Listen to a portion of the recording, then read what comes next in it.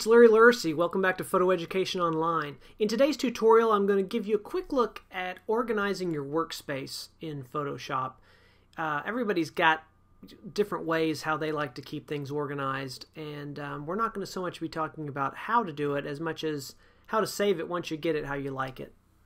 And let me show you what I'm talking about here.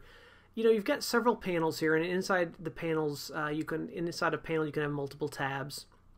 And you know, very basic things you can do for one thing is if you've got a couple of panels here that you want to connect, you can drag it up till you get this little blue line, and now they're connected as one, like that.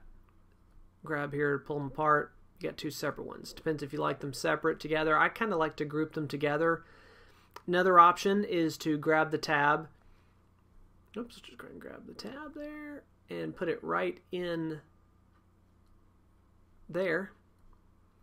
Now they're sharing a panel, the two different tabs. And so it's really nice if you've got two different things like actions and history, for example. I don't generally use both of those at the same time. If it's something I'm running a lot of actions on, I'm generally not going back in history. If it's something that I'm having to go back in history a lot, probably not running a bunch of actions on it. So I kind of like to keep those grouped into the same one and just switch back and forth between whatever I need.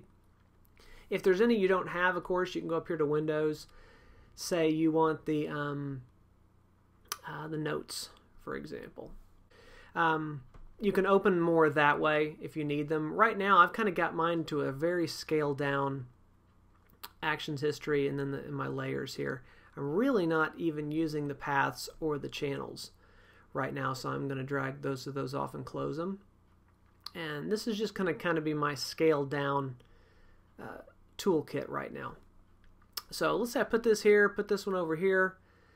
And in fact, I generally access my layers more than anything else, so I'm going to put this on the other side.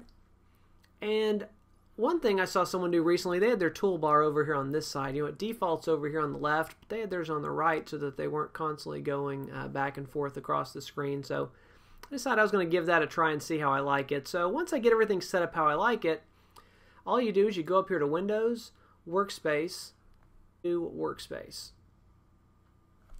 And we'll call this Larry Essentials. It's just the Essential Tools. Hit Save. And if I go up here under Windows, under Workspace, there it is, Larry's Essentials. And so if I want to switch to something else at some point, say I go to this painting one, and everything's moved around. I've got all the panels in different places.